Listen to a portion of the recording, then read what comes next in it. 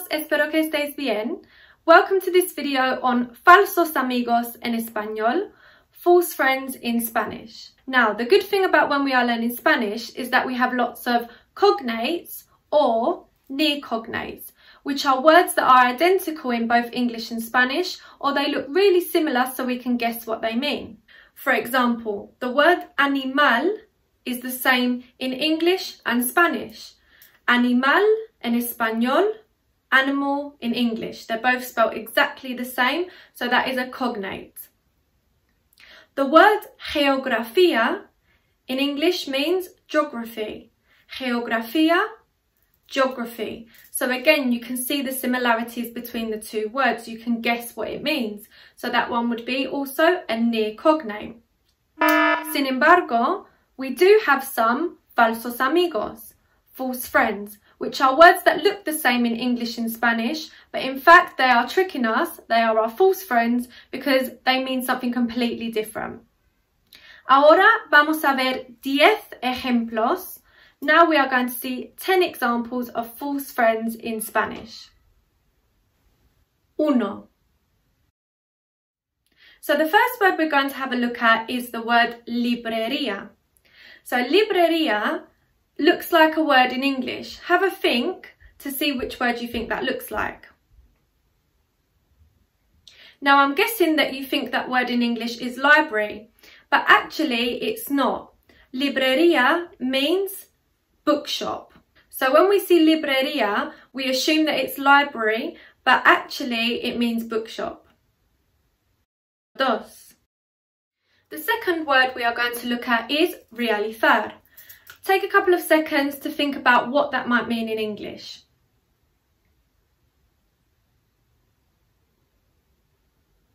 Now I'm guessing that you think realizar means to realise. For example, when you realise something. But actually it doesn't mean to realise, it means to carry out or something to be fulfilled. So it has a completely different meaning in English and in Spanish. Tres. Here we have the word embarazada. Now, you may think that it means embarrassed. It looks a little bit like embarrassed. But in fact, it means something completely different. See if you can have a guess. Now, embarazada doesn't mean embarrassed, like we said. It actually means pregnant. So be very careful when you're using that word. You don't want to say that you're pregnant instead of that you are embarrassed. Cuatro. Now we see the word colegio a lot when we are learning Spanish in Key Stage 3 and Key Stage 4. So colegio looks like a word in English. See what you think it means. So I'm guessing you thought colegio meant college, but actually it doesn't mean college, it means school. Colegio is school, so be careful when you're using that one in your Key Stage 3 or Key Stage 4 work. Cinco. Now we have the word actualmente. So it looks pretty similar to an English word, especially the start of the word. What do you think it means?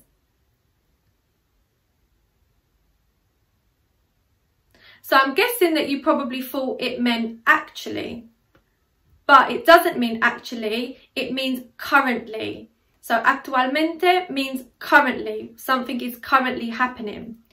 And a little tip here, when you see the suffix mente at the end of a word in Spanish, in English that suffix is ly, L-Y. So actualmente, currently. Seis. So the next word we're going to have a look at is the word éxito. It looks very, very similar to an English word. Which one do you think it is? Now I'm guessing you think you just take off the O and it becomes exit. But actually it means something completely different. It has nothing to do with exit. Éxito in fact means success.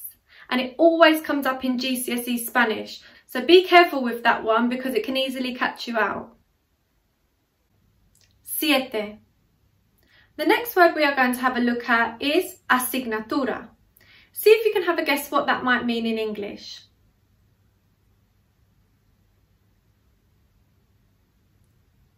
Now you probably think the word asignatura means signature in English because it looks very, very similar. But in fact it means something completely different. Asignatura means school subject. So this is a really important key word for the topic of school, which comes up at Key Stage 3 and at GCSE. So make sure you learn that one when you're talking about school. Ocho. The next word we have is fábrica. Again, very similar to an English word. Which one do you think I'm talking about? I'm guessing that you thought you just take off the A and it is fabric. But in fact, it's got nothing to do with fabric. Fábrica actually means a factory. And again, it's another word that comes up a lot for GCSE in the topic of environment. Nueve. The next word we have is recordar. Again, it looks very similar to an English word. Which one do you think it is?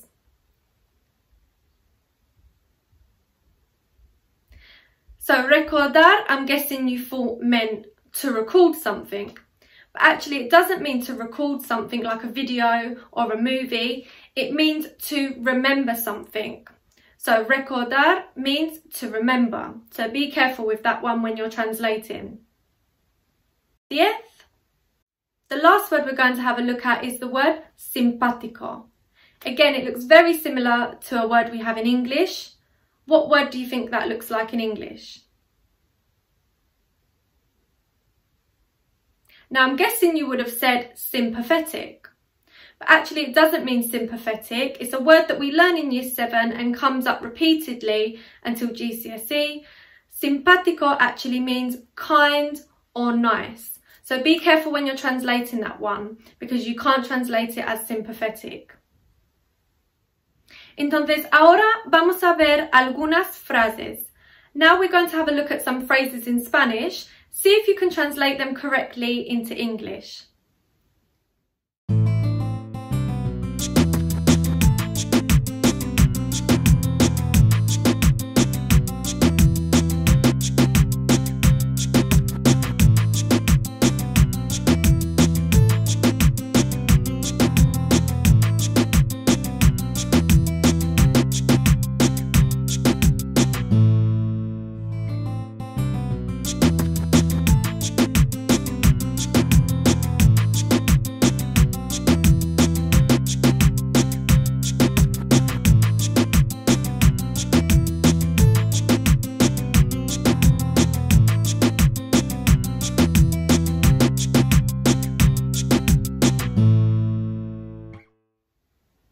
So the first phrase we had was mi colegio es grande.